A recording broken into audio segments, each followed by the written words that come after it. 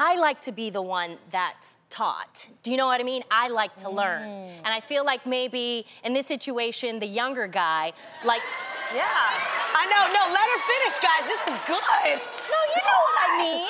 So when they're dating, when the younger guy is dating the older woman, obviously the older woman is teaching, what, Jeannie? No, it's is so teaching good. them. Whereas my husband is 7 years older, and I love school. I like to learn. You know what I mean? Like, I loved it. So I think it just depends. You know what I mean? Right? Teach me something new. Right, yeah. What has Adam taught you? Yeah.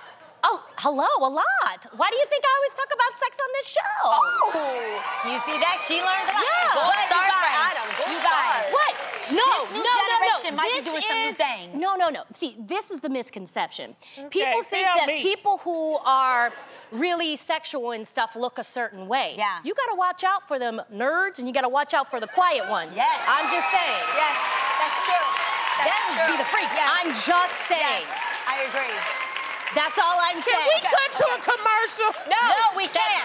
That's real, Adrian. You know what I'm Are talking you the about. nerd or the I quiet know. one? Yeah, yeah. That's the question. She's both, so it's a combination. This is the thing. We're both nerds. And they've been learning